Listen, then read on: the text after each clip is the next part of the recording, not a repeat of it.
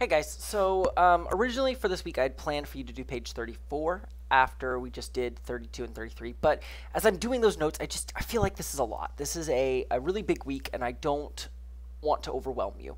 So what I did is I dropped one of the assignments and pushing it back till next week. I'm taking that page of notes and pushing it back to next week, and I'm just going to kind of take the homework we have and just expand it, make it a little bit bigger, just use more of the assignment that is provided that I have, just to give you more practice with it. I don't want to rush it and make it seem daunting or overwhelming, because I already feel like it's getting daunting and overwhelming.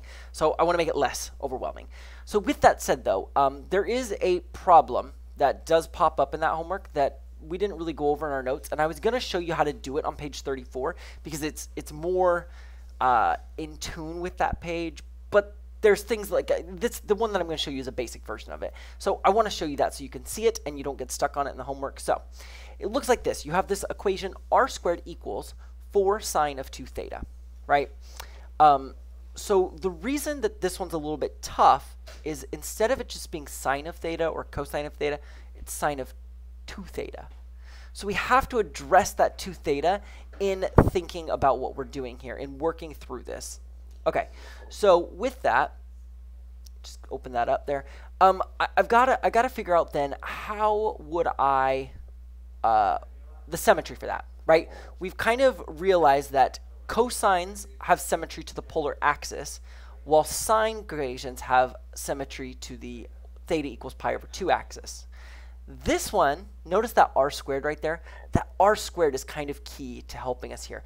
That r squared helps us determine whether or not it has symmetry to the pole.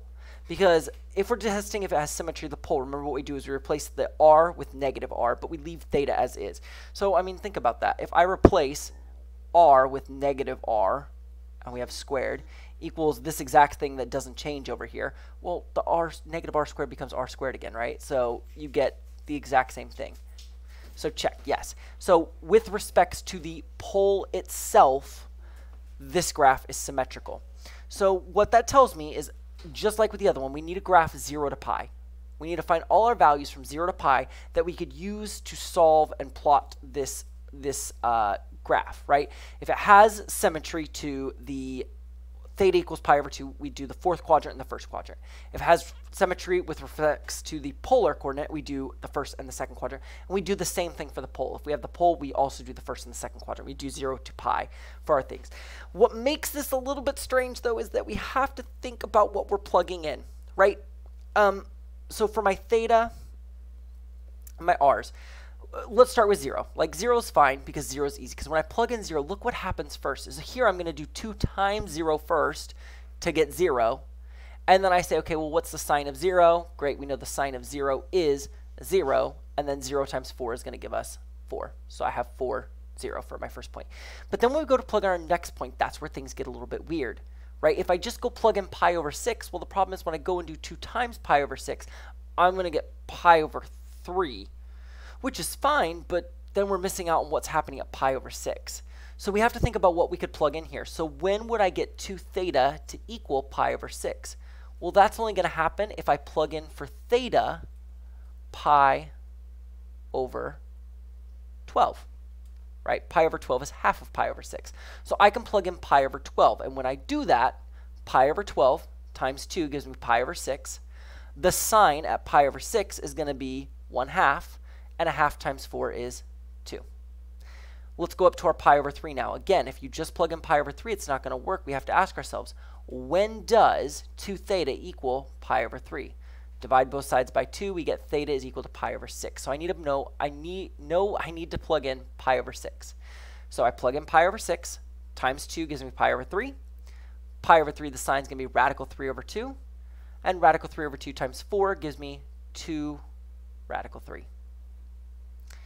Next, I need to plug in something that's going to give me the equivalent of pi over 2. So if I plug in pi over 2, sorry, to get pi over 2, I'm going to have to plug in pi over 4, right? If I plug in pi over 4 times 2 is going to give me pi over 2. Sine of pi over 2 is positive 1. Positive 1 times 4 is 4. So, again, we said we plugged in pi over 4 to get that. When I plugged in pi over 4, I got 4 as an answer. let me look at that real quick. So if I go over 4, 0 degrees. Did I do that wrong? The sine of 0. The sine of 0 is 0. 0 times 4 is... Why? What happened here, y'all? I hope some of you all caught that ahead of me. Why did I do that? No, that should have been 0. Okay, so then I go over 4 and up. Pi over 4. Yep, okay, yeah. So there we go. That fixes that. So we got to keep going. Now, this is just pi over 2, right? So now we got to do the other side, which is when 2 theta equals 2 pi over 3. When 2 theta equals 5 pi over 6. And when 2 theta equals pi. So ultimately, we know, again, we're going to divide these by 2. So I need to plug in pi over 3. I am definitely running out of some room here, so let's just do this. So if I plug in pi over 3, when I plug in pi over 3 times 2 is going to give me 2 pi over 3. So then I know that the sine at 2 pi over 3 is going to be also radical 3 over 2. Radical 3 over 2 times 4 gives me 2 radical 3. So we got that same number repeating now. Next, I need to get 5 pi over 6. Well, to do that, we divide by 2. We get 5 pi over 12. So when 2 theta equals 5 pi over 6, sine of 5 pi over 6 is going to give us 1/2. Positive 1/2 times 4 is 2. So at 5 pi over 12, we get 2. And last, if we want to get pi, we're going to have to plug in pi over 2, right? So I plug in pi over 2. Pi over 2 times 2 is pi. The sine at pi is also 0. 0 times 4 is 0. There we go. So these are the coordinates. With that, let me clear some of this out here. I would come over to this polar equations. Oh, do I still have this open? That would be super lovely if I did. I don't. Boo. Okay, well, that's it. We're just going to have to draw a picture of it. Okay, we're going to do our best to illustrate what's happening here.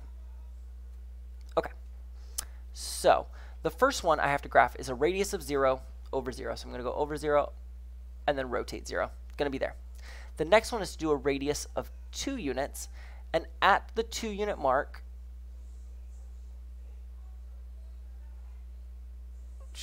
let's draw those circles as best as I can. Oh, I'm sorry, y'all. This is not the prettiest thing that I could do, but I'm doing my best. I am doing my best. Let's change it to red for my points. There's my 0, 0.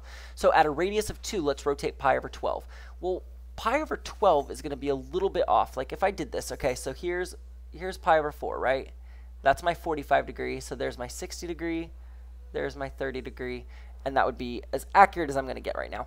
So I know pi over 12 is going to be right in between 0 and pi over 6. So that's going to be the first one. The next one says go 2 radical 3 and then pi over 6. So again, let's not make the mistakes I made in my first video. 2 times the square root of 3 gives me 3.46. So I know that I'm going to come out to in between 3 and 4. And if I'm in between 3 and 4, I'm going to rotate it pi over 6. So it's going to come up to here. Okay. Next, I want to go out 4 units and then up to pi over 4. So that's this 45 degree mark here. My last 3 down here, go 2 radical 3 again. So that's in between here. But this time we're going to go pi over 3 for my rotation.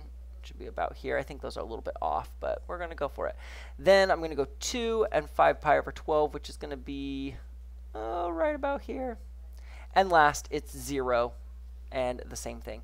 I definitely am a little bit off up here, but ultimately what it should look like is kind of like this little like pedal. And I'm going to kind of skip that point to come in here.